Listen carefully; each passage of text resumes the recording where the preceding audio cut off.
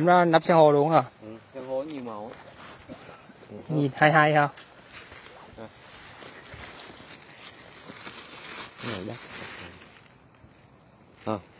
Nhiều màu không? Màu trắng, màu hồng, rồi tùm lum hết không?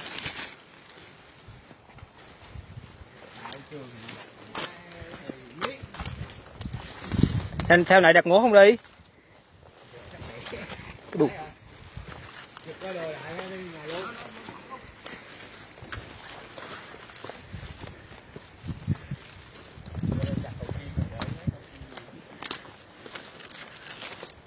Đền chỉ mấy cầu dợm về để ấy để bỏ vô cái lồng nuôi.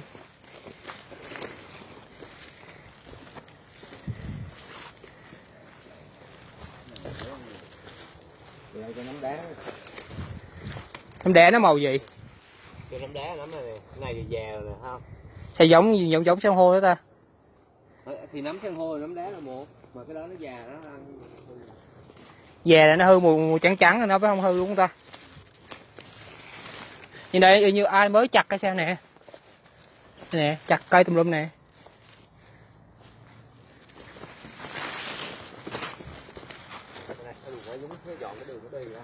Dọn đường đi với chắc luôn á chứ.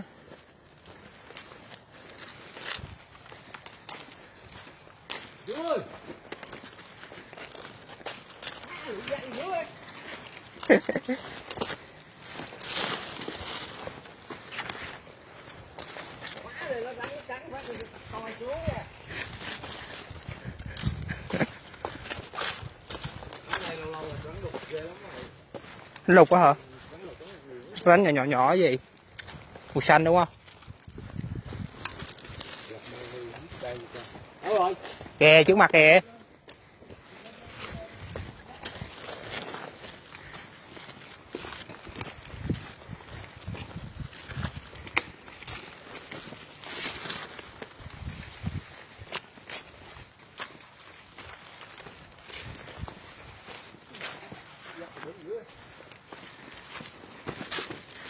Đứng gì bằng dưới Phan Rang bữa.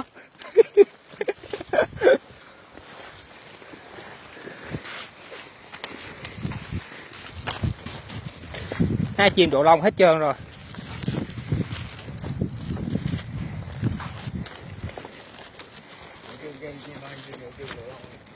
Đổ này đổ quá trời.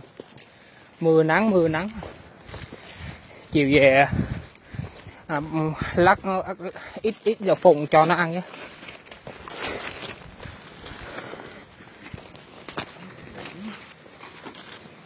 Nấm đá trên đây hả?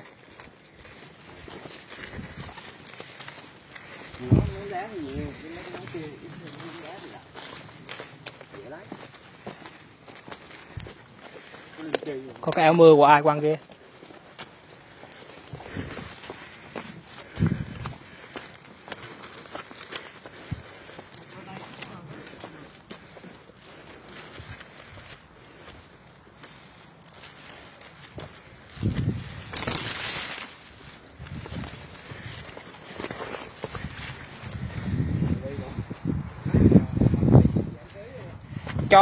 Cho thông đen đi chắc đừng tăng chắc á.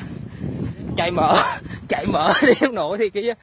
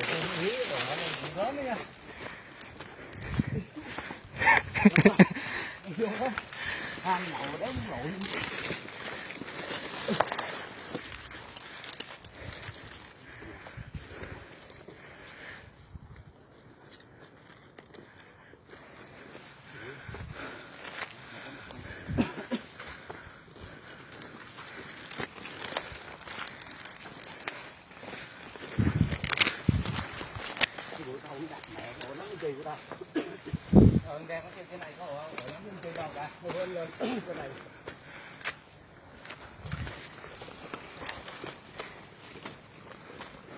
Em nhổ được cây này còn ngon nè. Rồi cái bữa thấy nó đâu có nhổ á. Thôi bữa nào luôn cái gì đó. Mùa này chắc đổ nhiều á. Năm ấy cái đó về nắm lên chi năm ngâm rượu ngon á.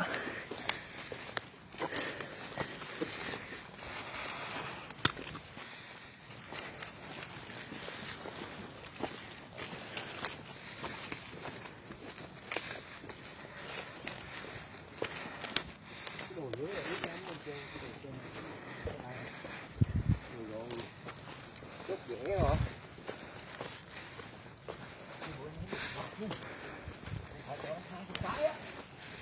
Có con nhỏ này là có. Thằng có nó kêu để bữa nào lấy lên câu đạp mẹ đó. Lên. Chưa có đỉnh là còn mới nửa đỉnh nữa ấy. Đỉnh kìa. Ổ mối nha.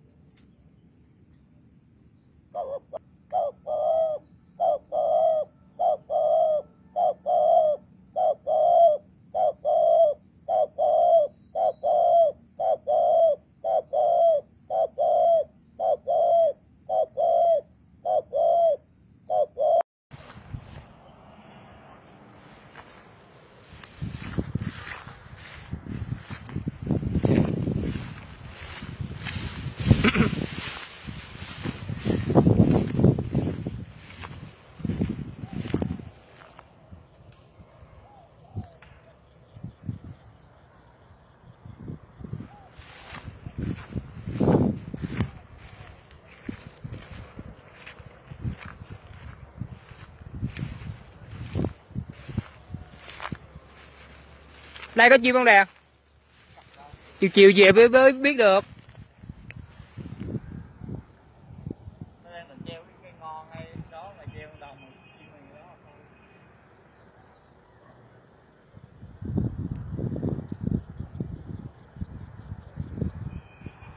Gì vậy?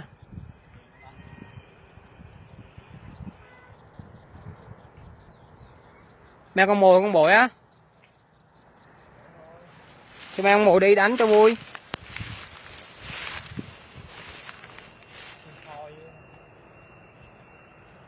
Khỏi xe leo lên luôn, leo lên cầm lên thôi. Cái gì leo mà. Thế này hơi bị đẹp luôn đây nè, ngay cái cành này luôn có cành thế đúng đẹp luôn nè.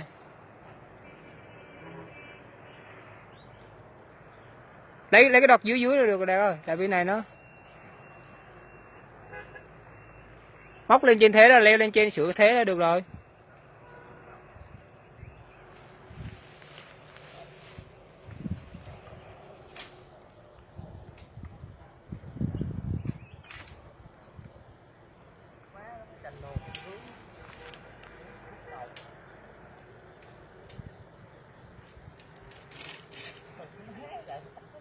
Nó dài lắm đó, tại nó còn lọi trong.